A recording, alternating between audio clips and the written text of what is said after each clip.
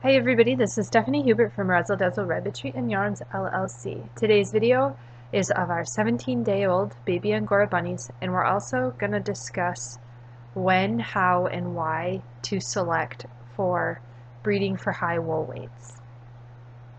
So there's a free journal article from the World Rabbit Science Association. It's the last article in a approximately 30-year study on French Angora rabbits. They study the first wool harvest at 8 weeks. Then they look at the second wool harvest, which is at 20 weeks, and successive additional wool harvests, 12 additional wool harvests after that.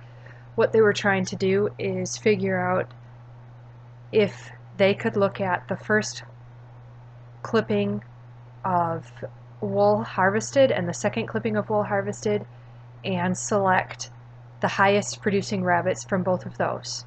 So the important part of this is that as breeders we need to understand what this study is telling us.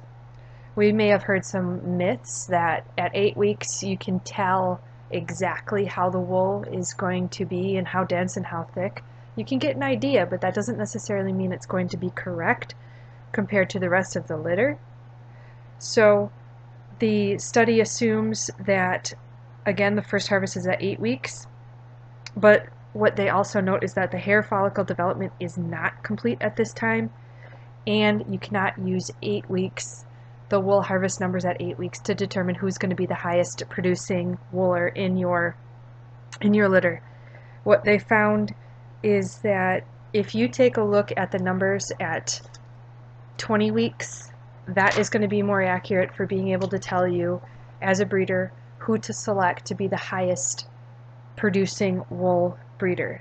So just go to www.World Rabbit Science Association and take a look at those papers.